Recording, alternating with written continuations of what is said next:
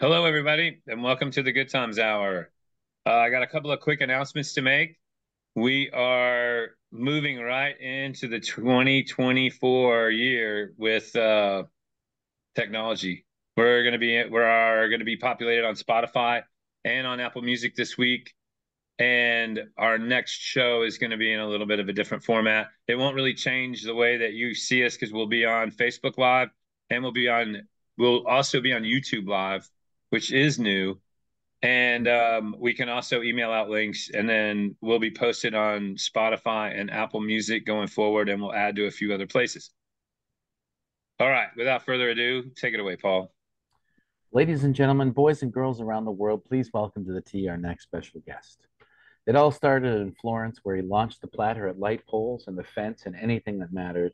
But in the move to Columbia from Old Flo, he acquired a Super Pro and a gang of neighborhood kids who loved to throw the big lids. However, it was in the Queen City when he got to the nitty-gritty of becoming a pro and putting the sport on public show, weaving a dream while believing in the gleam which comes from the beveled edge.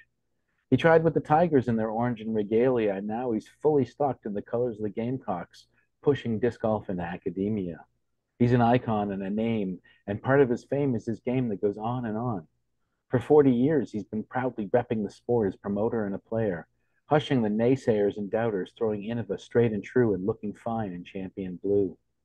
43 seasons on the PDGA database and over 700 events means an incredible amount of reasons to admire this gent. Ladies and gentlemen, please welcome, joining us from lovely Chapin, South Carolina. He's the OG NC Mac Daddy and the certified 1,000 rated caddy. He's the dream weaver and perennial disc golf fever. He's Alan Beaver. Welcome to the show. Welcome, Alan. Thanks, Paul. That's great. Glad to be Ah, here. great to have you. Thank you. Appreciate it. All right, Al, welcome to the show. Thanks for joining us. We're going to jump right in here to the framework. Your PDGA number is 1213, which is a kind of a cool sequence. And where do you remember what prompted you to get that? Was it for one specific event, or did you just do it because you thought, I'm going to be playing events, this is the thing to do? What's the story behind your PDGA number? Well, I was in Charlotte and playing for 2 or 3 years, and then we found out there was going to be a professional event in Myrtle Beach. So in April, almost 44 years ago this month, I went ahead and submitted, mailed in my application. The tournament was in Myrtle Beach, like in September. So I got my official member number in April and played my first tournament in September. Was that what do you remember what year that was? 1980. 1980. Wow. Okay, cool. Nice. Right on. So you were inducted into the World Disc Golf Hall of Fame in 2002 with Gary Lewis, and you are in the inaugural class for the North Carolina Disc Golf Hall of Fame, which was just announced with your old buddy, with all your old buddies, Carlton, Howard, Harold Duvall, Stan McDaniels, and Steve Lambert. Man, that's just some pretty good company in both cases. When is Yes, that sir. ceremony? When are you going to be inducted? Um, Robert Leonard was gracious enough to head that up, and there was a committee together. They haven't decided exactly when it's going to be. Still not yet, but it's out, and I look forward to it. That's a pretty amazing class that you're a member of there in either case, for sure.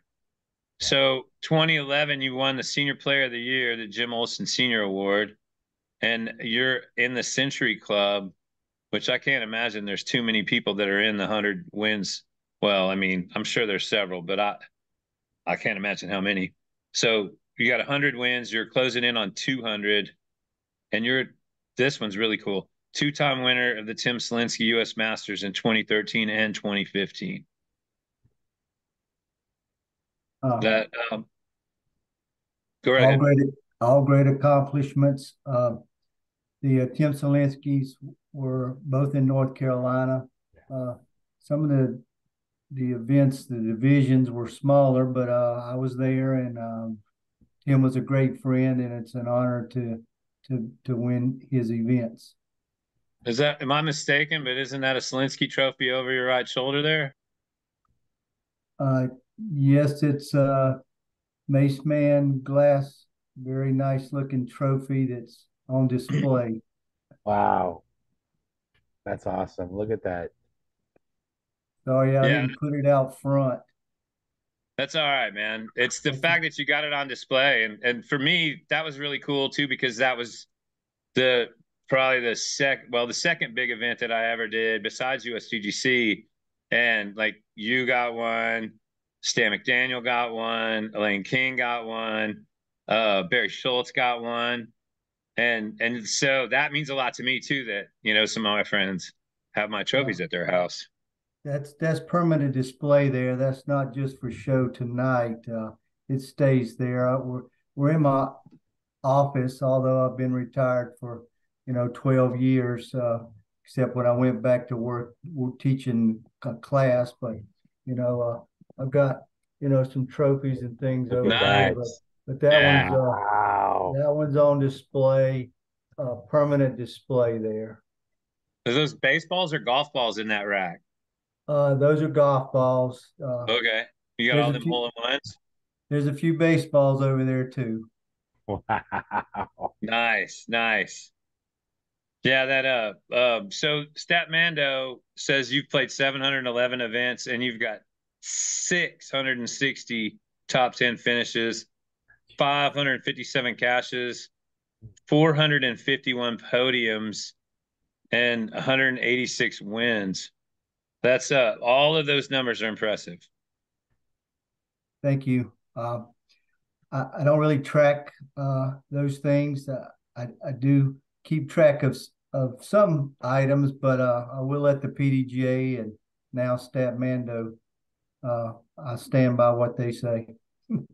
Well, Well, I tell you, this is, I think, a really good time, although it's probably coming up later. But one of the things that I think is pretty remarkable that I didn't know about you until we started talking and until Paul did some research as well. But you've tracked in one form or fashion all the rounds you've played, and you just passed 6,500 rounds lifetime. And I would imagine, like, I even thought at first, I was like, wow, that surely there's more. But then I started thinking about 6,500 rounds of golf. That's a lot of golf. That's a lot of exercise. That's really impressive. I couldn't tell you how many I've played, but I know it isn't. It's probably not even half that. Yeah, you can play around with the math, and say, well, I played once a week, for the last 20 years and 20 times 365 and see what that is. But yeah, I started that a long time ago. Carl Howard and I kind of started tracking that. I actually tracked practice rounds and tournament rounds, but both those combined just past 6,500. Now the players can UDisc and other apps can track that, so that's a good start. But of course, we started way back before then. I've got hundreds of these little at a glance monthly calendar, and Nice. and the thing to do is you keep it in your car and you finish the round and you're driving back, or at least keep it close by and just tag, put that in there. I don't do anything with it other than just track it, but that's how you keep up with it from month to month, and well, it adds up. let me just share this. This is an example of with 2024, you played Seneca Gold, and then April 2021. Not sure where this was, but there's some of your tracking right there. This is some great Well, stats action. actually, that's my caddy. That's my caddy scorecard notes. Now I keep the rounds. All I did with all that information, only thing that would go in there is those final totals. And Seneca. Then I know for that weekend I had 4 tournament rounds, but Seneca something that Creek? Is that Seneca Creek in Maryland? No, I've never been there. That's Seneca, South Carolina, up near Clemson. Uh, Sure. Okay. it was an A tier, and you see the 21 card there. And was the last time I played before this year. So those are notes at the bottom. TAM. Those are just disc. Turn, Mamba, Oh, ABR. okay. You know, Okay. Ah, All you right. know, and sometimes I'll look back and see like, well, I really messed up on hole 7, so I need to bear down and really think about it when I get to hole 7 this year. so But what does the R mean on hole 7 there? You have the AVR first, but then the R, what was yeah, the R disc? that's a good point. That's an Rock? understable rock. I Ah, may have switched from an AVR to a understable rock. The little dot there indicates stability. But Uh, you okay. know, in golf, they every week they get a book and it gives them all the yardages and in the golf pros they know exactly how far to hit clubs based on whatever the distance is. Uh, Back in the day, I would step things off and put markers down. Now we have range finders and we can make it a lot easier. But uh, that just gives me some support. I can look at yeah. that and say, yeah, that that'll work. Look at that. That's part of the meticulous attention to detail and preparation that you're legendary for. So let's just jump right into your origin story. I know I kind of mentioned this at the beginning in your intro. You have, in your conversation with Brian earlier, you talked about growing up in Florence, and your first experience, your first reconnoiter with the frisbee world was with the actual Pluto platter. Before Whammo got the rebrand, you actually got your hands on a Pluto platter. First of all, that must have been pretty rare at the time, was it not? Like there weren't every household had a Pluto platter, did they? It was, and I'd love to tell the story because it's a family thing. Well, Florence, South Carolina is about, an hour and a half from here up I-20. Uh, and I lived there just for a few years. Moved from North Carolina to South Carolina. My uncle was in the Merchant Marines, so he traveled the world. He'd be gone 8 months out of the year and home for 3, and that's where I learned the concept of golf because my uncles and dad would go out and play golf. We just play, we just hang out, play in the creek, or go look for golf balls. We didn't really play, but they were out there. But I don't know how I was the lucky one for him to give me the disc, but because I had cousins, his sons and daughters, but maybe they were already playing golf and he knew I played baseball, so that's where I got my first Pluto platter disc, Wow. lightweight. Okay, I didn't do much with it at first, but I went to Myrtle Beach. It's only an hour away from Florence. Goes full circle. I go to the beach and I see people playing frisbee. Nice.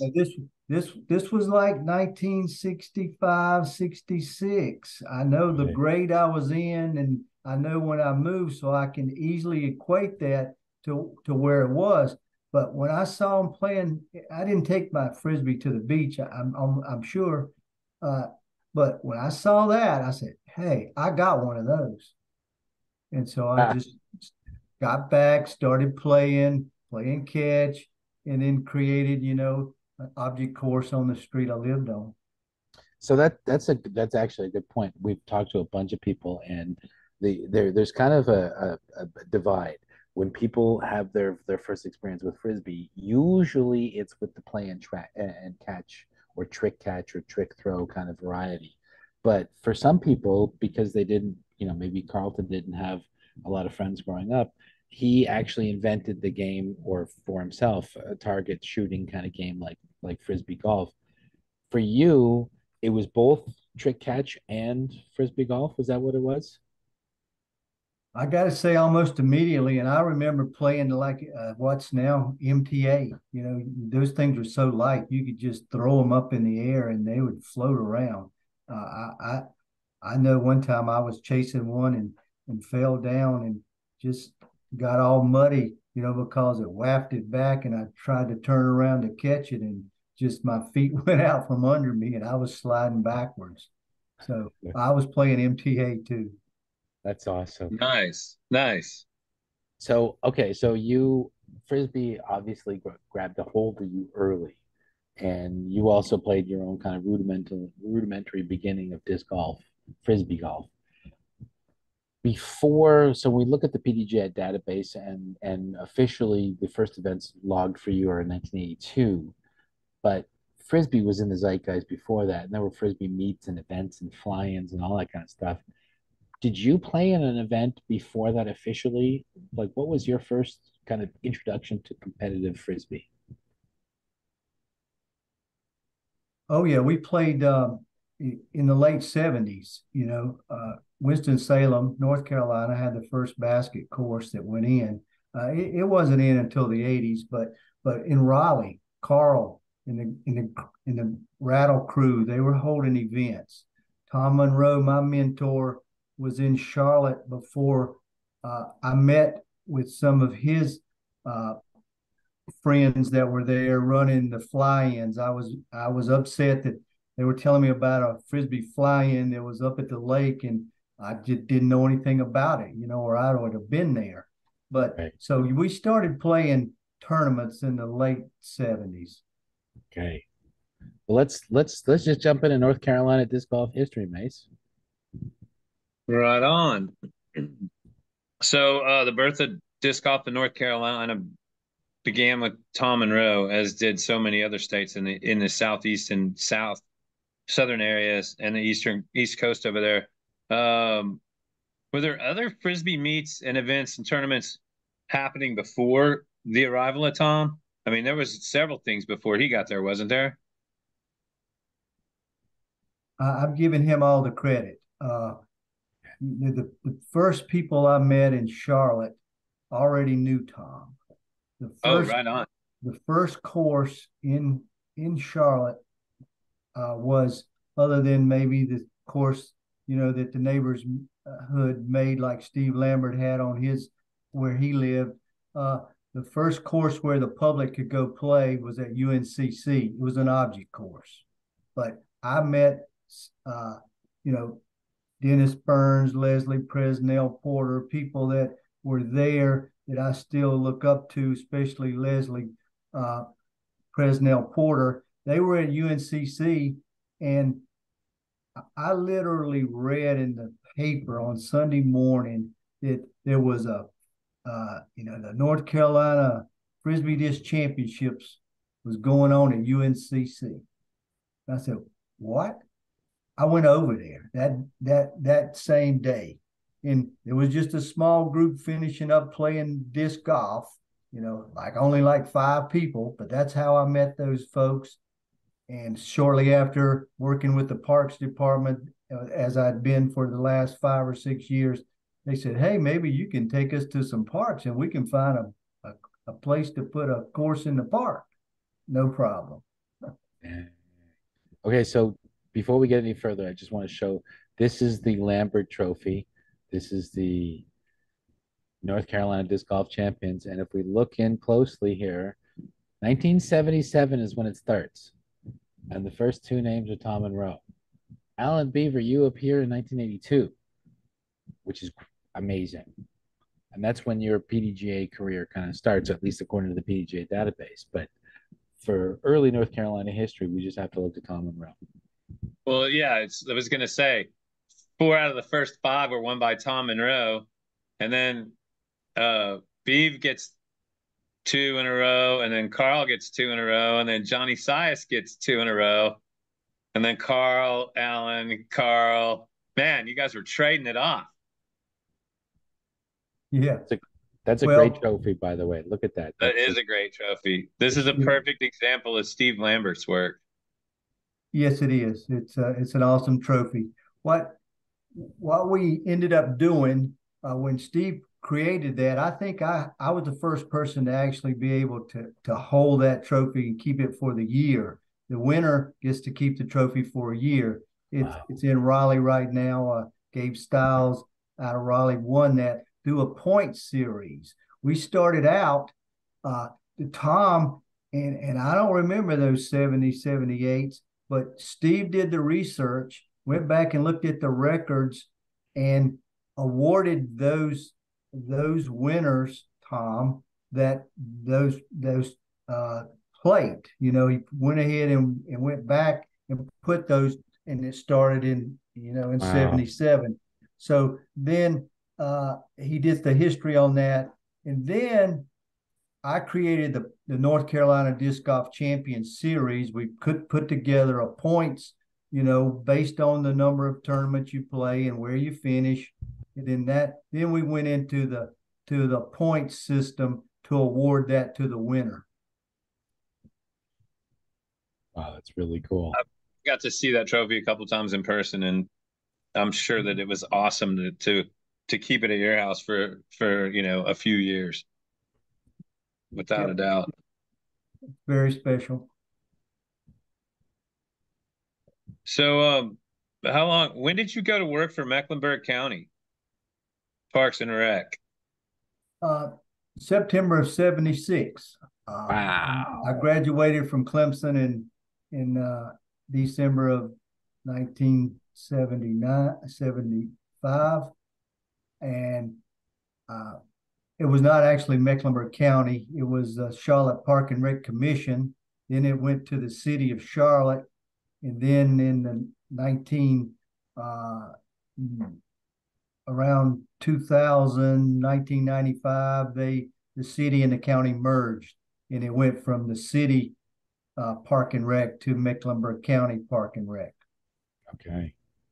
It was one of the interesting things is that when we talked to Carlton, he was talking about the push to get disc golf courses in Raleigh, and this was after Tom Monroe had already put New Horizons Park into Winston-Salem, and they first approached, you know, city officials, and they basically, the city officials just rebuffed them and said, you know, you guys are just college graduates. What do you count? What do you matter for? Well, they went back, they got jobs, they bought houses, they started paying property taxes. They came back to the relevant officials and said, now we're taxpayers. We want to say in how, you know, We're not temporary residents anymore. Yeah. So, but for you, you were already in Mecklenburg County, or at least the city of Charlotte Parks Department before. I mean, you already had disc golf fever, but in 76, this is early dawn of the era. And so you were primed in the position to be the person that everyone wants to be able to get disc golf going. How did you know at the time, like, hey, I'm the gatekeeper here? No, not initially. You know, when I started my job, I had my coworkers. There were several that were golfers, and so I was playing, you know, golf, but not a lot. You know, I can break 100, but I don't play that often. Okay. Even back then, it wasn't until I read that article in the paper that the North Carolina champions, you know, frisbee golf. No, it was frisbee. North Carolina frisbee championships, because they had other events. I didn't see those. They were on Saturday. I just caught the tail end of golf on Sunday. Okay. That's where I met those people, like in 78, 79. And then Steve Lambert, a very good close friend, he was playing on disc golf on his street. I met him a short time later through the Tom Monroe events, and he's as instrumental as getting things going. Our first course with somewhat temporary targets. He donated the first basket in Latta Park, which went on to be our first public disc golf course. Wow. Okay, so before we talk about disc golf specifically in the beveled edge and all that, let's take it back to that era of the overall events, the flying disc sports. And I know the PDGA database is really incredible, it really is, and I've really relied on it a lot. But it only tracks the disc golf side of things. And so when you have these overall events, so when you look at the PDGA database, your first two events are, one is a qualifying event for the World Frisbee Championships, and the second one is the 82 World Frisbee Championships. Did you compete? Did you actually play all of the overall events when you would enter these tournaments? Okay. I did them all. My disc golf partner, he made me freestyle, so he would play disc golf with me. Okay. I got you. So he was the freestyler, you were the disc golfer, and you swapped over just to like make the other happy. That's right. Okay. But we will again play disc golf. But again, Tom comes to town. He puts together the overall events. You know, at UNCC held several big overall events, freestyle, distance, the North American Series. We were involved with that. Right. That was one of the events there. So we were doing all that, and then Raleigh again. We'd go to Raleigh and there were overall events. I can't even do this today with disc golf, but I threw it was one of those Olympic whammo 100 mold, you know, 130 gram. I threw that thing 100 yards in competition. Wow. I can barely do that now with a disc golf disc. That's a good huck for 300 feet. You know, I mean, I have to admit, I bought 3 Frisbees earlier this year when I was out in Phoenix because of all the people that we've been interviewing. And we watched a couple of videos, one of them with Captain Snap, and all 3 of us, it was a video from 76, and Paul in Toronto, Snap in Hawaii, myself in Arlington, we were like going, look at the flight on that disc. And I was like, you know what? I need to start playing catch again. I need to get out and see some of that stuff again and just slow it down a little bit. And yeah, it's just that, man, I've got them out a couple of times, and I'm probably not even at 250. Yeah. Maybe not 200. Well, when you look at, I was just going through it again and looking at Tammy Pelicane, and she was the first woman in North America to crack 100 meters with a big lid, and that's 330 feet. There's no way I can. Yeah. So let me just take you back to 1982, the World Frisbee Championships. You'd played the qualifying tournament, and it's the first time it's in Rutgers. Usually, it was for all the years before, it was in Irvine or in SoCal. And now we're on the campus of Rutgers. Oh, look at that. He's got 1982. Look at it. It looks perfectly now check this out. Oh, wow. My goodness. There's Scott Zimmerman. There's Snapper. Wow. Look at these names. That's nice, dude. Yeah. So that was was that your first World Frisbee Championship? Oh yeah. And what did you think? I was just tagging along with Tom. He was gracious enough to. I rode in the Frisbee South van. We started out in Knoxville at the World's Fair. We met there. I drove from Charlotte. He went from Huntsville. We stayed with Grant Posey there. Went to the World's Fair. Got up the next day and drove like 10 hours to his parents' house in New Jersey and spent the night, and then went to Rutgers the next day. We stayed in a dorm, like at the championships, the disc golf championships there in Toronto, all week, and wow. It was just all day action. I was blown away. My bet, discathon. Who even knows what discathon is? Right. That was my best finish. I don't remember where I finished in golf. I wasn't going to freestyle. I knew enough that I knew I wasn't good enough to compete with those top players. But there was two German guys, Hart Workman, right. he and his partner, they needed a third person to do their routine. So I stepped in. It was scary, but I pulled it off. That's incredible. That's so we just as a digression, we've talked to Tita and I can't remember who it was else, but from that 82 Worlds, there was a Hartmut story where he had thrown into the pond and then, he climbed in. He didn't want to Everybody knows this sacrifice his story, bench. apparently. Everybody knows this. So, do you remember that on the during the course? I sure do. Were you in his foursome? No, I wasn't in this foursome. Okay. I don't want to say I saw it live, but I saw something. You can't unsee it, right? So just to finish off before we get into your disc golf career, obviously you didn't. Some players they look to and they really gravitated towards all the other field events and they were very good at it. And one of the people that come to mind is Captain Snap that we interviewed earlier, and he was very big into the MTA and other types of field events.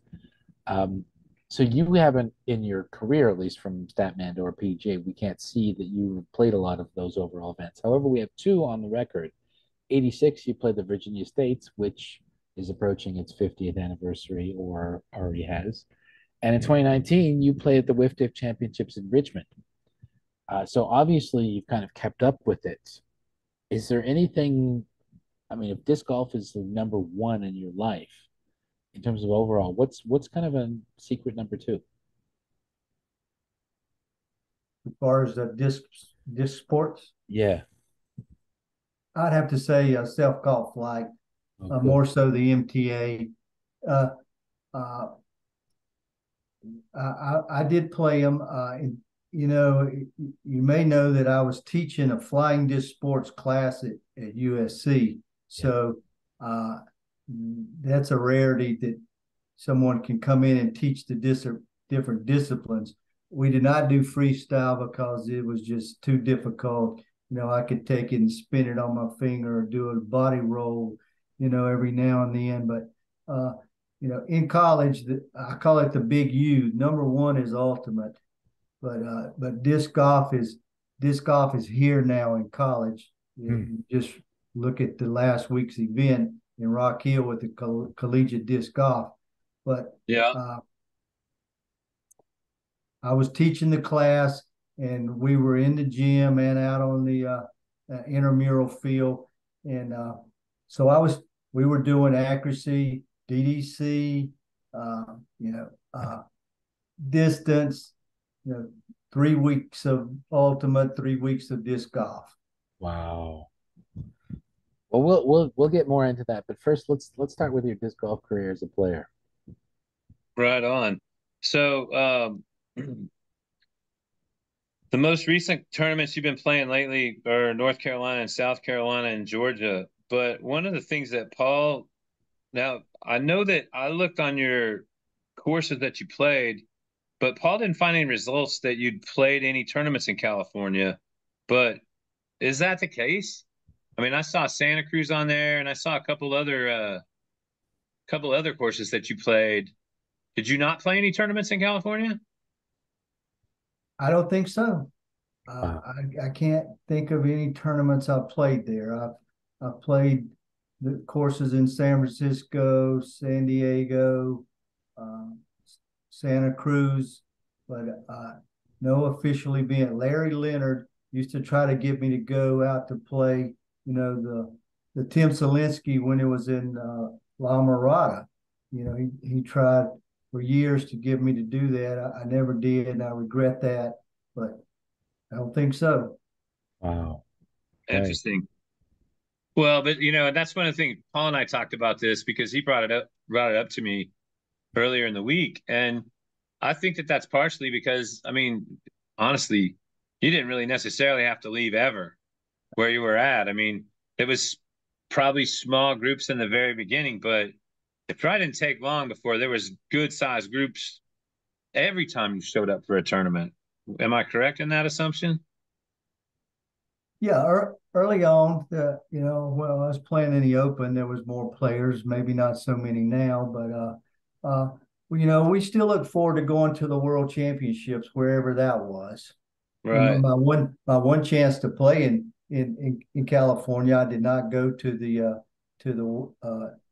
championships. Was it in where was it? Santa Santa Cruz? Cruz. Yeah, Yeah, yeah. Santa Cruz. I didn't go to there.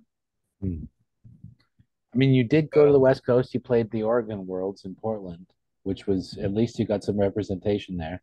But California's that's in terms of disc golf, that's or frisbee sports, that's the birthplace of it all, really. So Oh yeah. it's and considering you were such an amazing and long lasting icon in the disc golf world, it seems like the next trip you book should be California. That's I'm just saying. Maybe I can still make it. I think you got a year or two in you. So, uh, your first event, the first tournament you played, was that in Myrtle Beach? And Carl was a spectator? That was considered the first pro event. PDGA wasn't officially an organization yet. Uh, so uh, Tom was there. Big names. Scott Zimmerman, Snapper was there. Levon Wolf was there. This was in Myrtle Beach. This was in 1980. Wow. Okay, so there was, big hitters that came because they knew that there was a money event. Was it true that Carl was just on the spectating sidelines thinking he wasn't good enough Well, to play? he told me that, and I didn't realize it or really. We had probably knew each other already, but we didn't run into each other. But I believe that's what he said. He was there, but he didn't play. So we're gonna I mean, since Carl was just on like 2 weeks ago, and I talked to him, I don't talk to him as much as you do, I don't think, but then you never know. But we want to start doing this and we're gonna do this going forward. And I hit him up yesterday and I said, hey, I need a Al Beaver story. And he said, oh, I got a couple. And I said, listen, you got to make sure he's going to want to talk about it. And he goes, oh, here we go. So he told me that one time you were playing. Let me look at this because he sent me this as a text. And this is pretty funny. He said, and you mentioned the course already. He said that one time you guys were playing at Latta Park. This was in 1984. And he said that you kicked your bag and you were at the top of the ravine and there was a substantial creek at the bottom and all of your discs rolled over 100 feet into the creek. Is there any truth to that? Latta Park, I don't recall the Latta Park one. I won't deny it, but I think it's on record that I hold a record for the longest bag kick. But that was up in Laurel Springs in the mountains. There was Oh, no yeah. there was no creek for the disc to go in, but the disc came out of the bag. Right on. All So right. So you got so one on Carl. You want to as a tell a dirty story on Carl while we're at it? You want to come back to No, that? I got a funny story. Uh, it was like 1984, same time I met him and went to Maryland to play in the Cherry Blossom Open. It was a 99 hole tournament. Dave Griffin was the TD there. It was a big event, but 99 holes. I won that. I won it, and all he did was complain about how many spit outs he had during the tournament after we left, and he was just complaining. We had a great weekend staying with Dave Griffin, but on the ride back home, he was driving.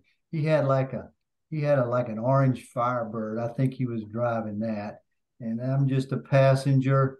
So he's complained about all those spit outs. We get to a toll booth. We don't have toll booths around North Carolina or South Carolina. Gets to a toll booth. throws the money in, and damn if it don't bounce out.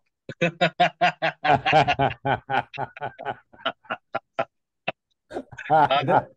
hard to do. That's I've had hard that to happen to do. me at the airport before when I was running late to pick somebody up, and that's like you're already running late, and then the change just goes everywhere, and you're like, I don't have any more. Yeah. That's All awesome. right. So, what about rivalries? Is there? I mean, you've been playing forever. You've got to have some rivalries over there, and amongst those Carolina boys. Yeah, it changes over time. You hate to lose some of your friends that move on or don't play anymore. Right. One of my rivalries that just I was talking to someone earlier today, texted him about, was Jerry Harmon out of Tennessee. Right. Great competitor. He would come to North Carolina, South Carolina. We'd come to South Carolina and play in the South Carolina Disc Golf Championship. Wasn't that far from Tennessee for him, but we would play together. And then we played against each other in big events, the Charlotte Worlds. And we started calling each other the enemy because we were battling. But in Tennessee, it's called enemy. So we would call it, I would just say, enemy. So one of the things that came out for me in the research was the North Carolina, or sorry, the cross state doubles that would happen between Tennessee and North Carolina. Did you participate in any of those? I'm remiss to say I never did. Right. It started out in Burlington, which was a couple hours from Charlotte, and then they would go over into Kingsport, I think is where they were playing. Right. So I've never been a real big doubles person, but I enjoy it. But I never did. Right. That's interesting stuff, because that's a longstanding thing that's really united the two states together, especially the Cross Smoky Mountains divide there. That's inculcating some great disc golf communities there. So your first North Carolina tournament was in the First Horizons Park Classic in Winston-Salem. You took second out of 24, 8 strokes behind Johnny Sias. But then your first win came the next year. Oh, no, that same year. Halloween 2 golf, October 29th and 30th in 1983, and you won by 8 over Carl. So that's still Frisbee style, not disc golf style, like beveled edge discs, right? 1983. Right. Ladder Park was the Halloween event. And so, one of the things we haven't discussed since we've been talking about Frisbee golf is you guys were putting on Mach 1s back then with lids, right? I mean, that Frisbee there's not a lot of space. I mean, I haven't gauged it, but there's not a lot of space between the outskirts of the rim and the pole. I mean, spits had to have been a lot more common back then than they are now. Am I correct in assuming that? Oh yeah, and with the lighter disc, the chains would just push the disc right out as well. Yeah. It wasn't more so in plus the it was center. A larger diameter, so yeah, getting inside those chains. Yeah, I think that's one of the things that people don't really give a lot of credit to is, it was difficult to get a disc inside the chains, first of all, and then get it inside the tray wasn't a small feat either. Right. Now, in 1983 there, when you get your first win, are you throwing any have any beveled edge discs made it from the coast to the Carolinas by October of that year? Do you remember? Would you count a super puppy in that, Paul?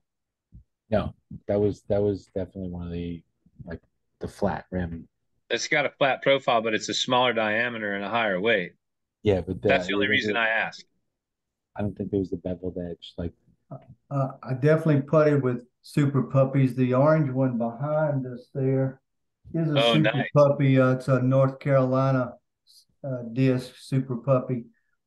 No, we didn't see the beveled edge, eagle, as it was first called, until the 83 World Championships in Huntsville that summer. And that must have been like, was that an electric moment for you boys on the East Coast, the first time seeing the beveled edge? Oh yeah, it was something else. I've got a proto that we soon got. Russell Swartz was in with Innova very early on. He fell in love with the game and playing with us at Latta Park and UNCC as a graduate. So we got him early on for sure. Right. We went, I guess, when the 70 mold came out, the Whammo 70 mold, we were putting with those, and the pink ones came out and they would break real easily. But, so that was kind of what we were using. The XD, is that a beveled? Yep. Is that? Yep. Yeah. Okay, so that came about when the XD came out. This maybe the second bevel disc. I immediately started putting with that. Okay. Wow. I still putt with them. Yeah, he does. Okay, so let's skip ahead a couple years, and we're going to turn to 1987. This is the year that you turned master. Not that you availed yourself of masters right away, but you come up to Toronto as well. This is the first time that you come to Canada, to Toronto. Obviously, there's two reasons. One is the Worlds, and the second reason is the Canadian PDGA Championships, which is the couple of days right before. It's the warm-up event, and it happens at Centennial. This is where you tie for 10th out of 55, but you're also tied with, and we're going to ask you stories about David Greenwell and Michael Sullivan. So, David Greenwell first. This isn't the first time you've met Greenwell. You've become aware of him before that, haven't you? Yeah, we were competitors. we weren't enemies. We were competitors. What was your first impression of him? He was a good player. He had an awesome, and still does, the thumber roller. I don't have that shot. He could throw any shot that it called for. So great. He was definitely, and still is, a great player in person. And what was it? Was this your first meeting with Mike Sullivan, or had you met him before? Probably was my first time being around Michael, and Okay. as well as Sam Ferrens, and the rest is history there. Right. Well, no, maybe not Sam. Sam didn't win there. Oh. Hosfeld won there. Awesome. I might have probably played with Greg down in Florida at the Triple Crowns before that. But it was an awesome trip. Steve Lambert and I went up, and as you said, we played the weekend before. Carl was there at Etobicoke. Right. Probably one of two windiest courses I ever played. Etobicoke? Wow. Well, I think I can remember a lot of wind at that place too. For those that don't know, and even for those that do, it's right beside the airport, so it obviously wide open, gets a lot of wind. I started playing my disc golf career on the island, and the first time I went to Etobicoke, I almost gave it up because I'm like, how do you throw in this stuff? I don't even know. Okay, so the island. You're staying in dorms in downtown Toronto. You're playing the island. You're, first of all, getting yourself down to the ferry terminal and stepping onto a boat to get over to the place where you need to play the World Championships. What's your feeling there? This is your first time here in downtown Toronto. You're going to the island. What are you thinking? I'm blown away. I'm living in Charlotte, biggest city in North Carolina. It was peanuts, mass transit, subway, ferries, international city. It was my first experience in an international city. Right on. Well, you That's such played a good time. I Masters. mean, such a good time going across there and dealing with everything first thing in the morning. I saw Royce Wisnowski posted a photo on Facebook, and I was like, that's got to be the ferry to the island, and it was, and I haven't been on it in almost 20 years probably. I was like, wait a minute, that's the ferry to the island. Sure enough, it was. They haven't changed those boats in 60, 70 years. So the same boats that you rode over to the island, we're riding over every week for club. Paint chips and all. Paint chips at all, exactly. So on the island, you play Masters, and this is your first ever Masters event. You decide to flex. There's 33 of them, and you come sixth. You are 2 strokes ahead of Jim Palmieri, and you're co-inducted in the Hall of Fame, Gary Lewis. Snapper Pearson's the winner on the Masters. Any Snapper stories? Uh, well, not there. I have one when I had the pleasure to go to San Diego and we competed, and you see these guys once a year at the Worlds, and that's why it was so special. But my wife went to San Diego to medical board convention, so I tagged along, paid my way, and I went to Balboa Park to play there at Morley Field and rode the transit over there. And of course, Snapper's there. And we talk, and he didn't know I was coming. And I said, well, I'm going to play, and then I'm going to go to the baseball game. He said, what? Baseball? He said, oh, today's Thursday. I didn't bring any clothes. So San Diego Padres, Thursday afternoon game. So he took me with him to his house on the Coronado Island. He got his clothes. We turned around and went back to the stadium. That's one of my fun stories for Snapper. No, that's great. Just a great guy. Well, and the stories don't have to be about golfing, I mean, it's those I mean, that stuff's just as important as anything, because I mean, you made those bonds. And I really think I'm coming to this conclusion more and more all the time that I just wonder how many other people in their regular life have a great friend like we do in 17 cities across the country, or more great friends and more cities. You know what I mean? It's a unique situation. Like, people don't get it when, like, even when I was in the entertainment business and I'd go show up places and I go, oh, I got friends here. And they're like, what, from what show? And I'm like, not from a show, from a disc golf event, and they would come out and see me, and people were like, wow, I didn't really realize it was like that, and to me, that's one of the greatest things about the sport. I got a friend like you in Chapin, South Carolina. I ain't never even been to Chapin, South Carolina, as far as I know, and that's great stuff. Love that stuff. But here's my story there after the Worlds. I watched Greg win the playoff against Sullivan, but I was on a time frame. I stuck around. I was going to the Toronto Blue Jays game in the old stadium, right? I said, I'm going. Nobody wanted to go. So I'd ask all week, and here it is, Saturday afternoon. Playoff makes it even longer. I get on the bus, get to the stadium, and all I see is just big wall, like I'm just trying to find a gate. I finally come up on a gate. I guess I was on the back side of the stadium, and big gate there. There's a guy there. I said, can you tell me where I go to get a ticket? I'm trying to get in and see the game. He said, well, it's almost over. I said, well, that's okay. I said, I want to get, I've never been here. I wanted to go in and see, see the stadium, see the game. And he kind of looked around. He said, come on in. Nah, that's good. Well, I swear, if you say any request with that kind of accent, we're all going to be suckers for it. We just come on in, but we'll show you the way in. So 87 is pretty important also for another reason, right, Mace?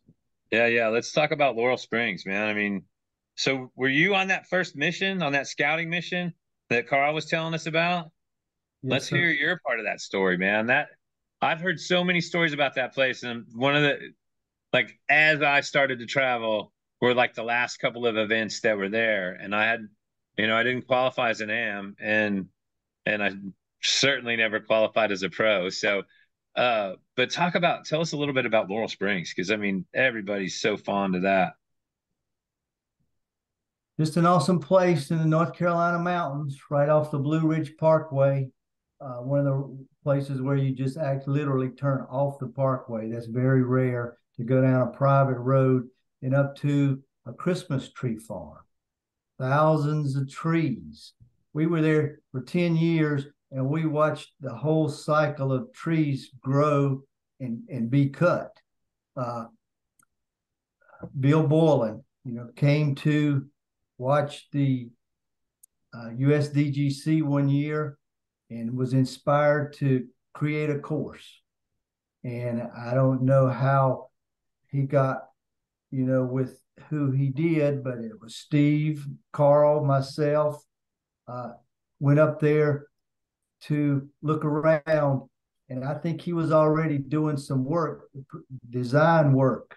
And we didn't design the course. We just gave him our input. And we actually stayed in a campground right beside the course that on that trip. Wow. So I heard, I've done some reading on this and fascinated by the whole story. But Bill basically laid out an 18-hole course with like a Super Pro or a Midnight Flyer. Like that was the disc technology he was using. And you guys show up with your fancy beveled edge, but what do you have? Like maybe no, not the Cobra, but maybe a Rock, an XD. We're talking 86, early 87 technology here. So he must have been just eyes popping and seeing, watching you guys throw. Yeah, I imagine so. I mean, if he was at Rock Hill there, he would have seen the technology that was changing. So uh, the elevation, was, it made it very interesting. So it's iconic, the photos, and of course that made it into the series of the world's greatest disc golf holes, that hole number one. When you step up there as a player and you're about to tee off, it's majestic, isn't it? It's not something you've ever really seen before. The way that it was laid out, they have to have uh, paths, we'll call it grass paths, so that tractors can get through to work the trees and cut them. I mean, they trim them, for 6 or 8 years before they ever cut them down. So they're constantly working. And on that first hole, right by the house, teed off, you could see this hillside, and there was two paths that crossed, and the basket was right there in that intersection, which would have been about the size of a, circle one.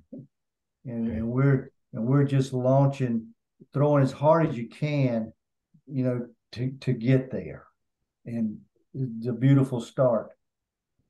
That's awesome. That's pretty amazing. So in 1987, you took 8th out of 34.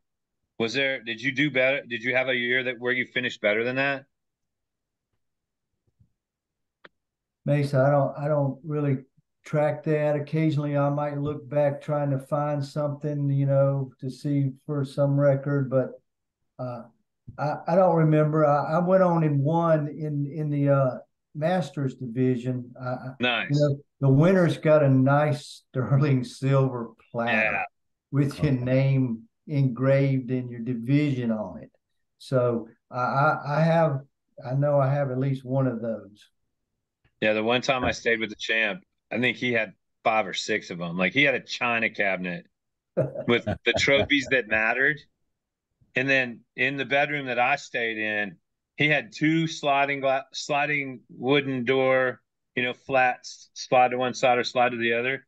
2 full-size closets that were stacked chest deep and pretty much upside down and right side up of the old style marble chunk bowling trophies, like 2 closets full. He's like, what am I supposed to do with this stuff? And I was like, I don't have a problem like this. But those platters, I took note of that right away, and I was like, and by that time it was '98, so that was already coming to an end, and so I missed it altogether, It's a without a doubt. tournament way before its time.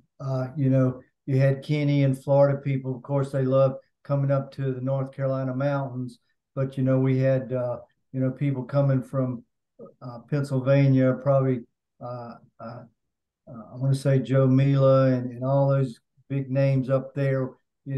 Word spread fast with old technology when good things are happening.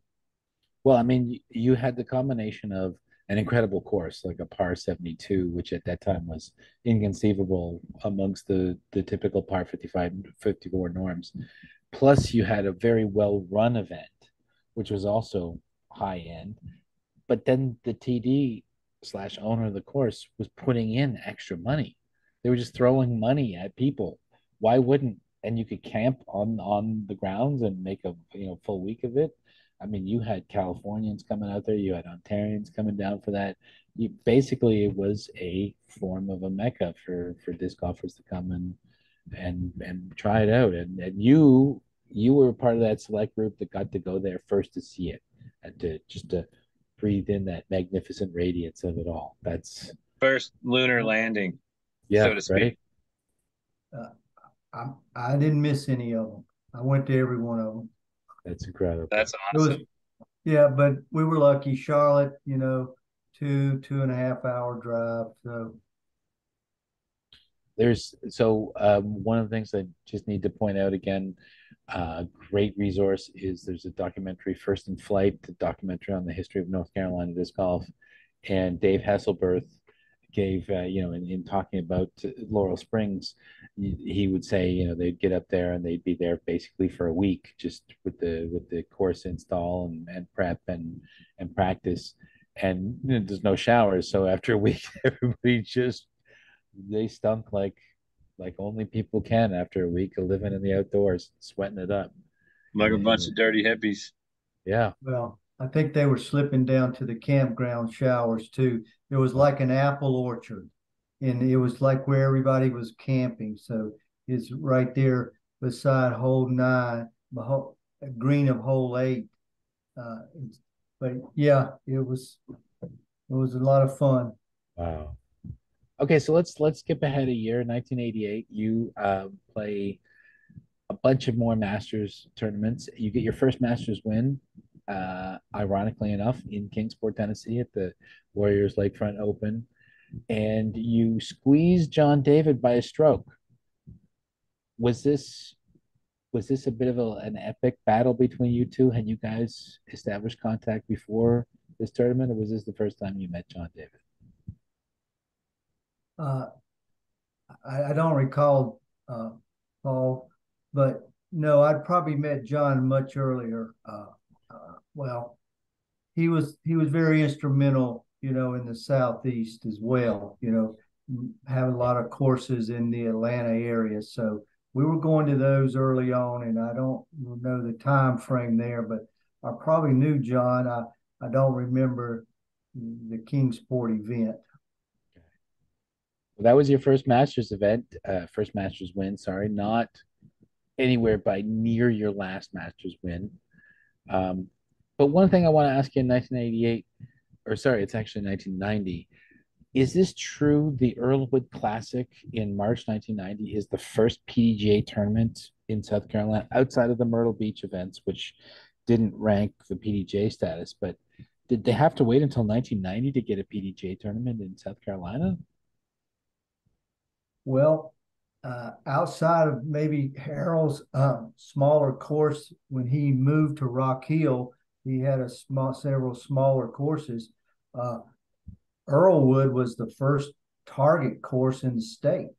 Okay. Nice. 18-hole course.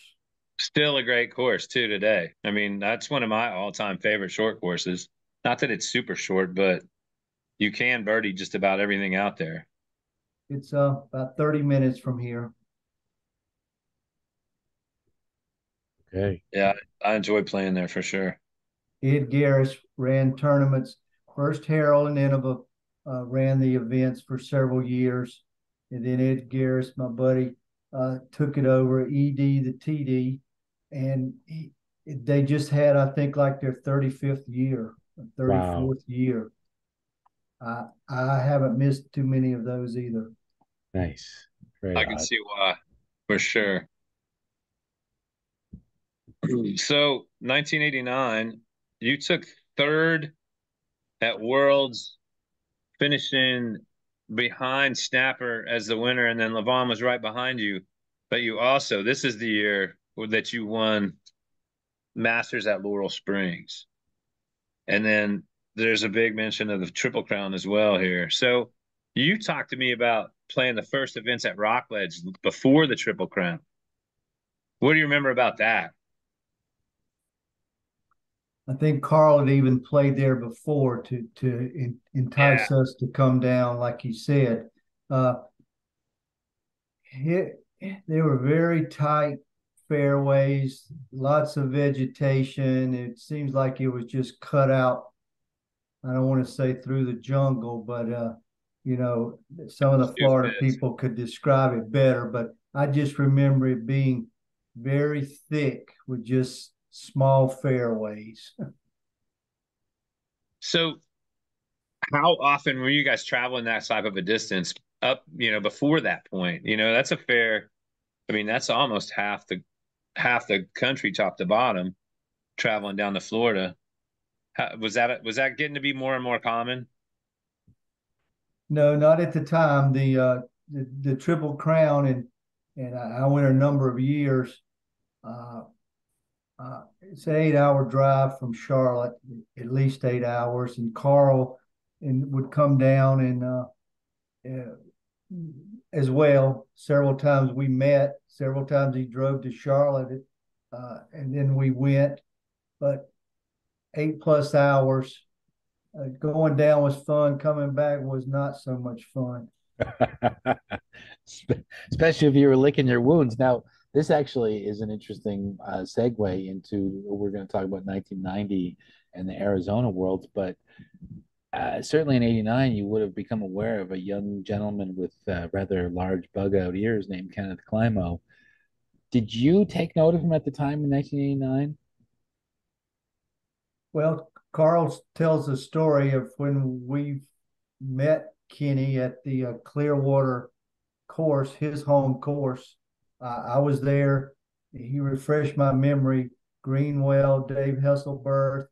We rolled in maybe from the other side of the state from playing two other events, and we get to Clearwater. I remember it like it was yesterday. Uh, Okay. and and Kenny, Carl said it was Roger Bunning. I thought it was C.R. Wiley.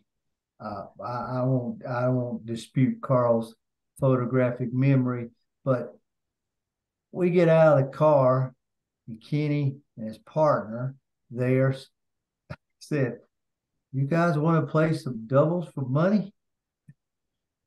As I recall it.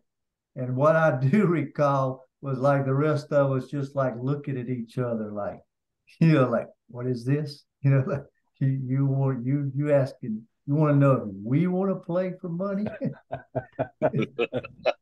And Carl told the rest of the story. I I don't even think I played there, but I understand it. They did play. I guess I played, but I wouldn't have been. It was only like two against whoever the other two were. I don't know if it was Carl and Hesselberth or Carl and Dave Greenwell. Carl would know. But Okay. I just remember the quote like, "You guys want to play doubles for money?"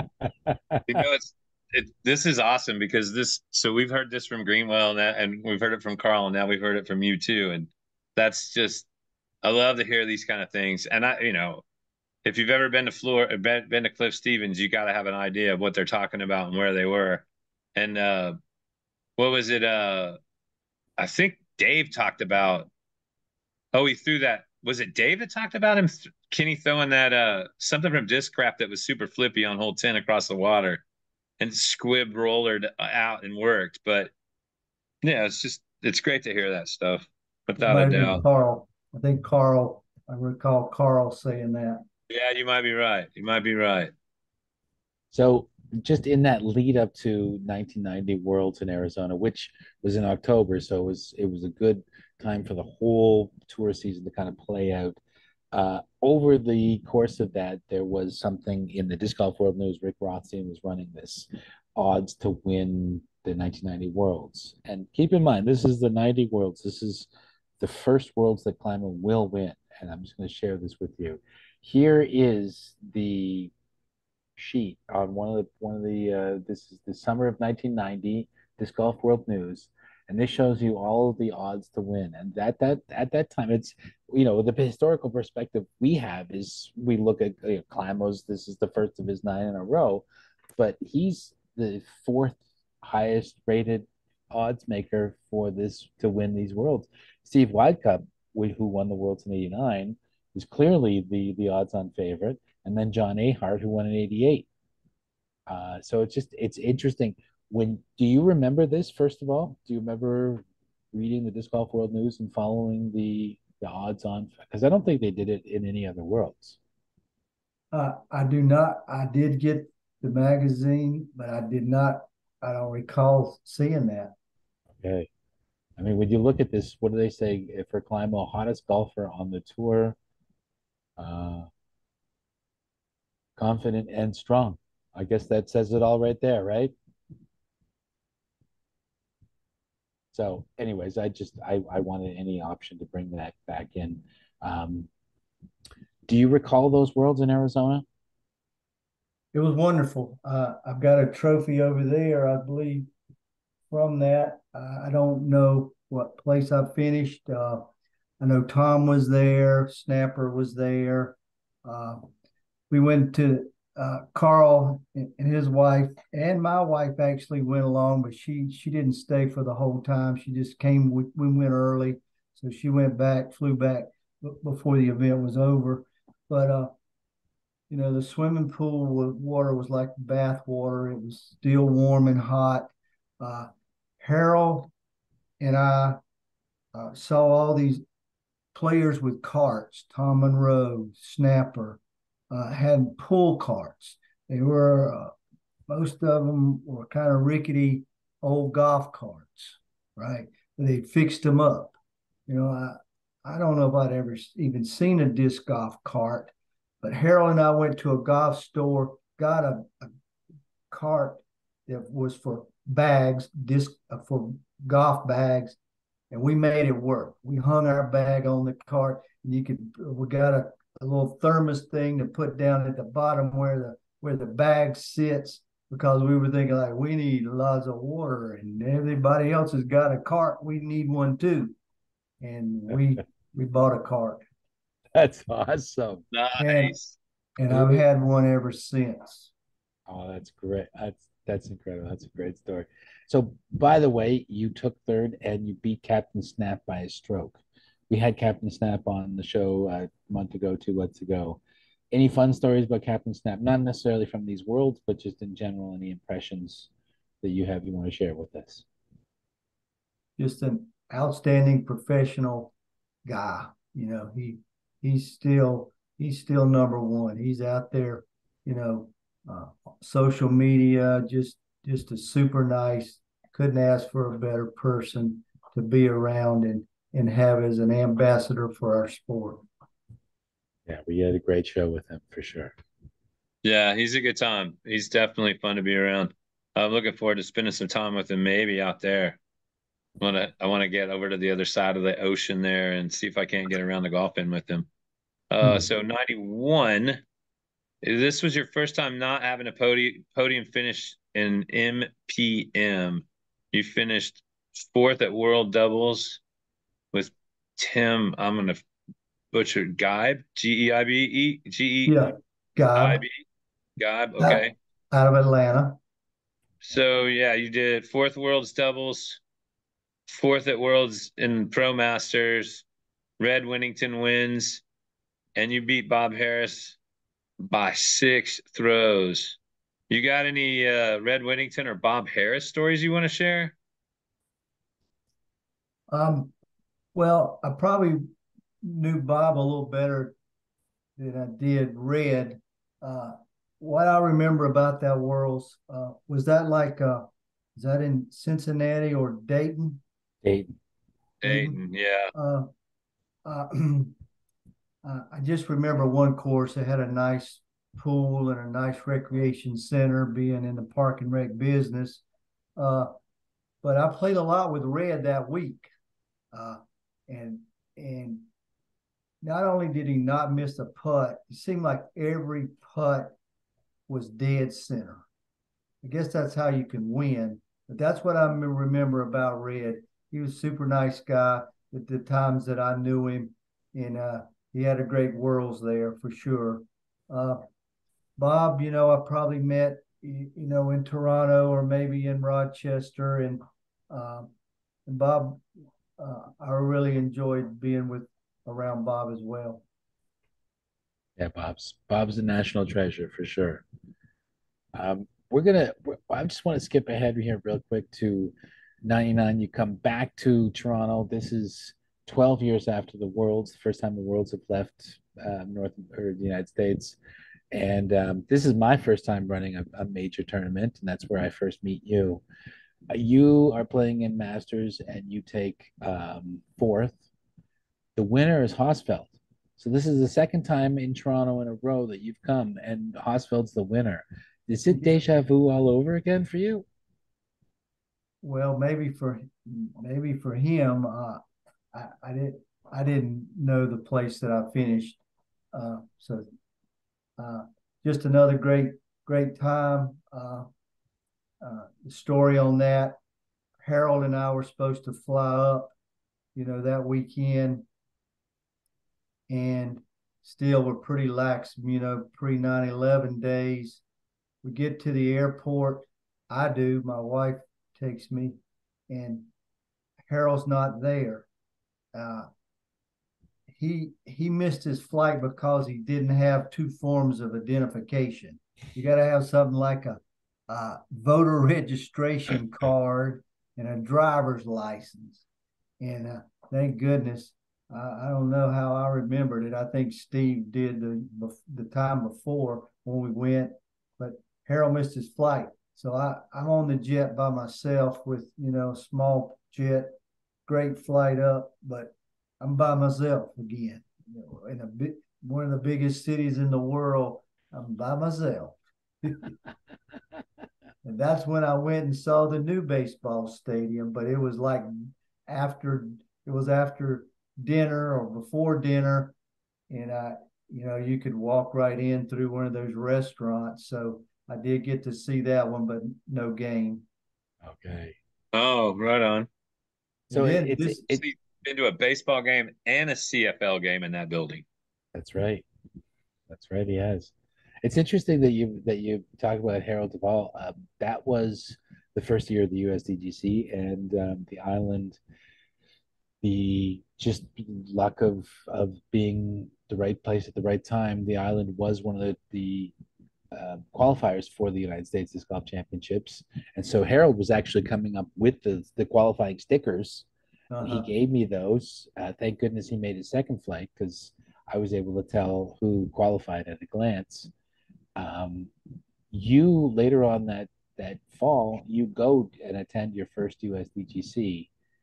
Is this as a South Carolinian or as North Carolina, but transplanted to South Carolina, to see this come to fruition, this big United States Disc Golf Championship, the first edition? How does that make you feel? Are you feeling proud? Are you feeling a moment of national or state level pride there? when I qualified, or just the fact that it's as big as it is now? Well, I mean, at the time, did you know, hey, this is going to be a big thing? Well, uh, no, but I thought it was. I qualified at Cedar Hills in Raleigh, a tournament there. I'm driving home by myself. I got the little envelope, you know, it, as a qualifier. I'm driving on the interstate. I said, well, let me look at this. So I opened it up. It's dark, and I'm trying to read it, and And I thought the entry fee said $300. I said, "Yep, this is going to be a big event," but but it was only 100. Okay. But I saw it later. Yeah, that was a great event. I mean, it's really, obviously, it's near and dear to my heart, but it's really amazing to look at where it was and what it was that first year. I mean, there was only 69 of us, and we all, for the awards, we are 68. We all fit inside the shack for the awards. Not everybody stayed, obviously, but I remember Jonathan and Harold and Andy Green standing up on that balcony, and I was sitting over there on the stairs in the back because I slid on that pavement on those those walking trails were made out of asphalt back then, and I came running around trying to get something ready for the ceremony and slid, and I had a huge strawberry on my elbow and on my knee. So I'm sitting on the stairs in the back with a holding my arm and then holding my knee, trying to get the blood to stop while the awards are going on. So I got a bunch of photos that Alan shared with us. And let's go to the share the screen. And you can tell me, just tell us a little story about these photos. So this one's real obvious. Oh, wait, I got it on the wrong screen. Sorry, y'all. Stand by.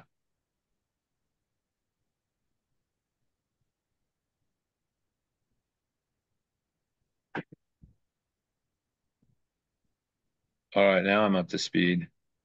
So this one's super obvious. Obviously, the wall at the disc golf at the IDGC in front of the Hall of Fame wall. Mace, the screen's frozen. Is it? Yeah. Yeah. Try stop sharing and resharing. All right.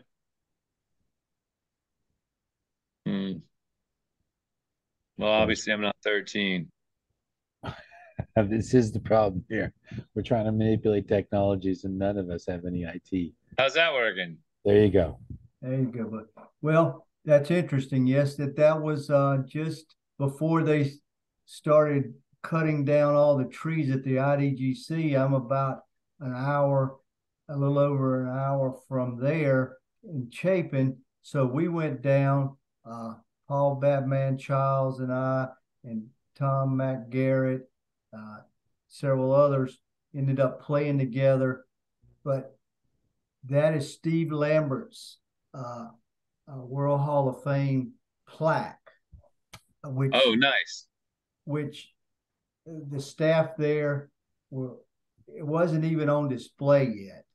Because they've just changed the whole lobby area, so they had not put them up yet, and so I don't know if I shared that with Steve. I hope I did, but that's Steve Lambert's plaque.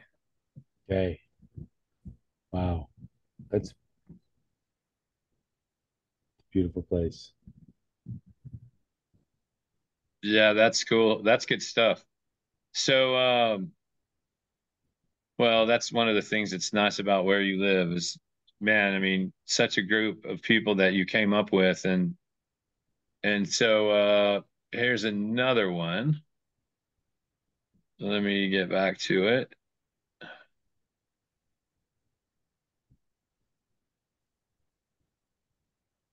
How about this one? Tell us about that picture. Can you see it? Yeah, that's one of my USC team players, Oh, cool. Graham White. That was my home course here, Crooked Creek. You can see the older style basket that was put in '97. But tracking my records, I have to look at it, every now and then to kind of see where I am. So if you're coming up on a big number, like 5,000, that was my 5,000th round of disc golf. Nice. So I took several photos.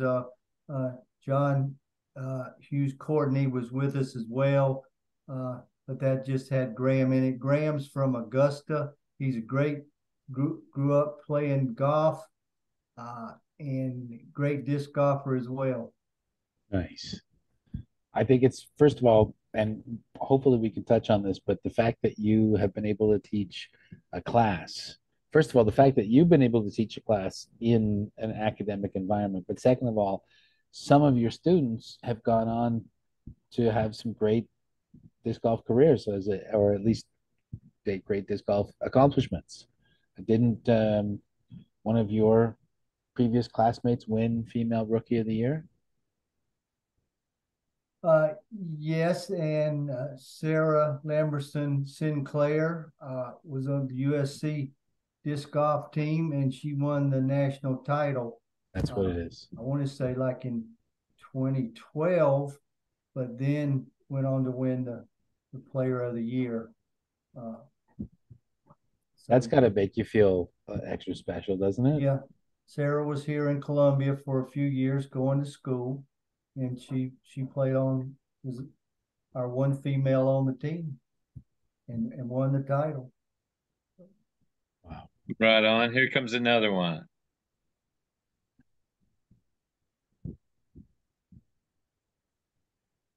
Yeah.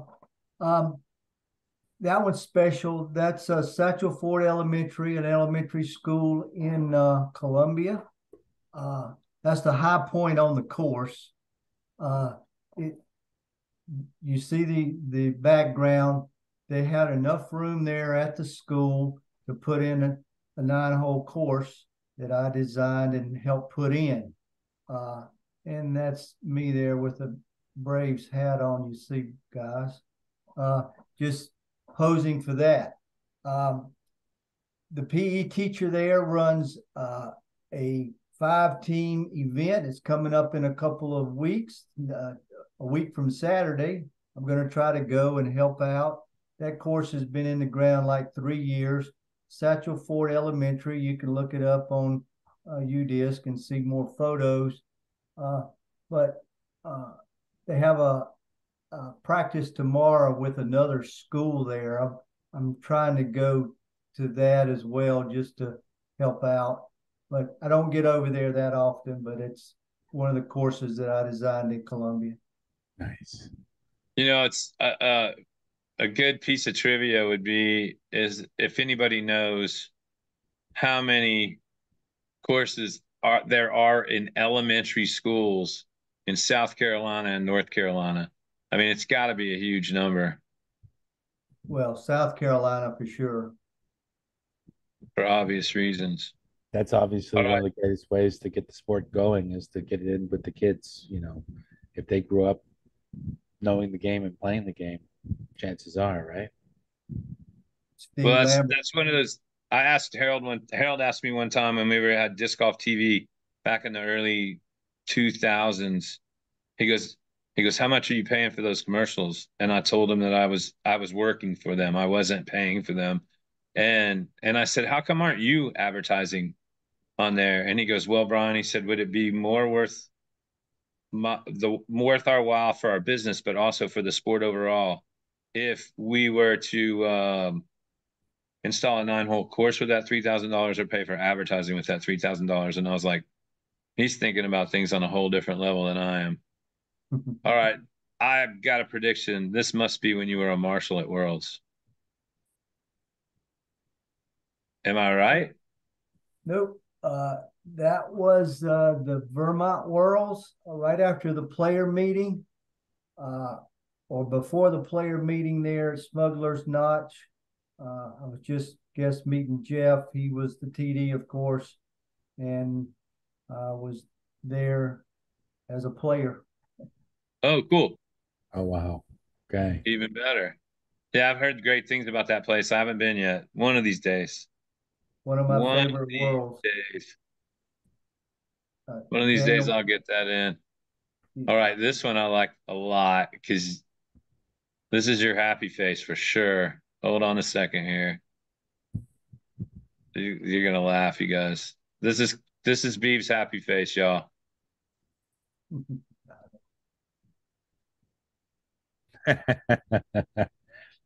That's the game face right there. Come on, are you kidding You me? better get out the way face right there. That's a John Winery quality photo. John Winery lives there near Harmon Hills. That was in Harmon Hills. Oh, Uh, cool. the Jerry Harmon birthday bash, which uh, is in June, and it was not PDGA sanctioned, but I was definitely there.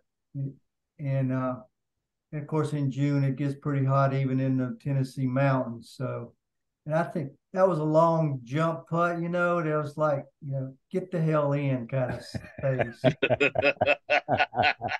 That's that's exactly what that looks like. All right. Okay, here's a good one too. I I'm I'm gonna go out on a limb and make another prediction. I bet this one was with Carl, but I could be wrong.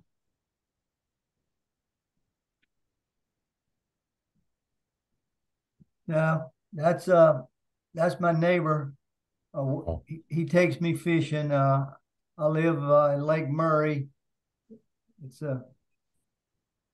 one of the biggest lakes in the state, and we're just showing a striper there. okay. Carl fishes in old fashioned, little boat with a little small motor. He moved up from canoes to a small To the John boat. I motorized fished it. motor. But but I've that's been to the cabin. yeah, that's a nice place for sure. But we just troll around in the nice pontoon. That's my way of fishing. There you go. Nice. Nothing wrong with that either. Nothing wrong with that at all. Let's see. I think I got, oh yeah, I got two more. Here's this one is from the Mancation, if I'm not mistaken. No, Oh, I don't know. that one? No, that's probably more recent with that Yeti Cup there. So that would have been post Mancation, but it was always a great time. The Triple Crown I said was the most fun I ever had playing. When we went to those, but this was probably with some of my friends around here, uh, David Floyd, uh, but the that's my 2 or 3 or 4 times a year golf round. Wow. Well, you look like to the manner born, you look like you're ready to just step up there and knock it stiff. That's for sure. All Yeah, right, tell us the story on this one. I imagine this is your team page photo, is it not? Which one? yeah, The Alberti, Al yeah. Beaver, They put 1-2. that. That was one of my, you know, uh, I've been with Innova from day one, and they've been good to me and Harold and the Innova family and Dave and Tim, who I used to see just once a year at the Worlds. Uh, I know which one it is, but I am a Team Innova player. So Well, when did you can clearly see you're using the Bonapane grip in this photo. uh, so Is that some? when did your association with did you start with Innova right at the beginning, or when did it begin? When did you start first throwing the Innova disc? Oh well, as soon as they came out, I officially met Harold uh, before he moved to South Carolina at the '85 Tulsa Worlds, where he had just won his second title. So Russell Swartz, Steve Lambert, and I are there. Tim and Dave. They were late, waiting on the awards ceremony, late, and so I met Harold briefly there. Then '86, he was back in Charlotte for that Worlds, and uh, that's when he met his future wife, and shortly after moved to Rock Hill. That's a I mean when Harold met Carolina is one of the most important factors of disc golf history. to begin with. The fact that you knew Harold before that was great, and shows you that the groundwork was already, the state was ready to welcome him as a native son right from the start. Yeah.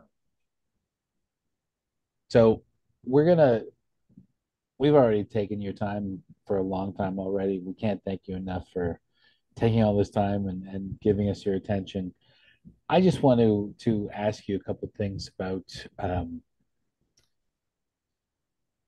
South Carolina itself. You've been serving as the PDGA state coordinator for South Carolina. We've already talked about this, you being um, an educator there. How long have you taught courses at the University of South Carolina? Well, again, I retired, but this was every time I come up here, I think about when I was preparing for my flying disc sports classes. I took it very seriously.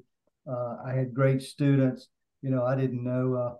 I'm not an educator, other than from the park and recreation, coaching side maybe. But I was there from like 2012 to 2019, something like that. Nice.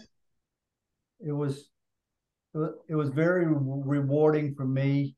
The students, I didn't know, they were there was a PE class, one credit, one of those like, yeah, let me take something for fun. But they were punctual on time. We only had an hour and a half each class, so I had to keep things moving. And I see some every now and then, and I'd love to see some of the students. I do have some of my former students and team players that, like you said earlier, are still playing disc golf. So that's very rewarding as well. That's incredible. awesome. Yeah. Another opportunity to play Johnny Appleseed. Yeah, definitely. I gotta tell you one of my Andy Frankenhouse stories. Oh yes. Okay, Canadian boys.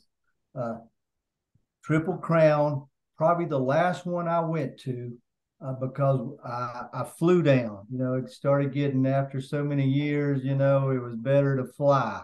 We flew to Orlando from Charlotte, easy peasy. Brent Hamrick picks me up at the airport, in a convertible in February, like it's snowing where he is. So, things like that just made it so special. And Greenwell was always there. But we finish in Clearwater. It's time, it's over. I got to go to the Clearwater Airport, fly back to Charlotte. So Andy's going to take me. Okay. I needed a ride, and Andy, things were still probably going on, but I have to go. There's one bridge over the Tampa Bay from Clearwater to get back over to Tampa. So, probably cutting it close as you normally do. We're going over the Tampa Bay Bridge, traffic stopped. Dead stop. Nobody's going over. So we sat there a little while. Andy's, he gets out of the car. He says, let me go up here and see what's going on. And I'm thinking like, that'd be okay, but I don't think it's going to help any. He's gone like 5 minutes because he walks way up there. I don't even know what's going on. Accident, obviously. He comes back, and just a couple minutes later, traffic is going. He said he talked to him. He said, there was no reason why one of the lanes that wasn't blocked couldn't be open, he said.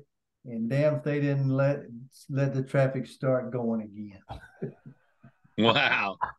Got me to the airport on time. There you go. And he didn't even have to break any laws to do it. I love it. Hey, so let me ask you about the term rookie move. Is that me? Is that one of mine? It came from Brad Tucker. He said it's one of yours. Yeah. Yeah. He talked about sleeping in the back of a pickup truck at a camp out, and you told him that was a rookie move. Yeah. Because he got rained on. like everybody else had a tent. Yeah. They got rained on too, but Brad was sleeping in the back of his truck. Yeah. It's all in fun usually when I say things like that. Yeah, I've Oh, I heard bet Brad's still laughing about it today. I've heard the term. I just I just said that to somebody recently, and I can't remember what it was, what it was right off the bat. But I I try to be careful what I say. But I'm almost 72 now, so you can kind of say what you want to. I don't think you got Yeah. to be careful anymore, Beef. You could, hey, you're in the Hall of Fame. You can absolutely say what you want to say anytime you want to say it, for sure. Well, I just want to tell you, like, before we cut this off, we've seen a lot of people tonight that we haven't seen much. Dave Nesbitt, Aaron Dimpton, John Haggerton, Robert Leonard. Robert Leonard mentioned that when he invited you to his wedding, that you asked him what event was going on that weekend. And he said, Charlotte Amateur Championship. And you said, well, that'll be a pro only wedding. Yeah. So that's a good one. Ann Howard tuned in, Jeff Davis, Greg Brooks, Dan Cashin, Kent Johnson, Hal Kurz, Keith Mason, Steve Johnson. He had a couple of good things to say about you, obviously. Then let's see who else. Kevin McCoy, JB Rappapold, David French, Dennis Janney. Oh goodness, Otto Spires, Chris Hinckley, Brad Bishop, Tucker Bradley, David Mansfield, Dennis Integer, Ted Barber, Peggy Berry, Mark Jacobson. Man, you brought a lot of people out tonight, Beef. Michael Speaker, Ryan Bivalacqua, Daniel Marcus, Brad Smith, Tim Oates, Snap, Captain Snap showed up. Nice.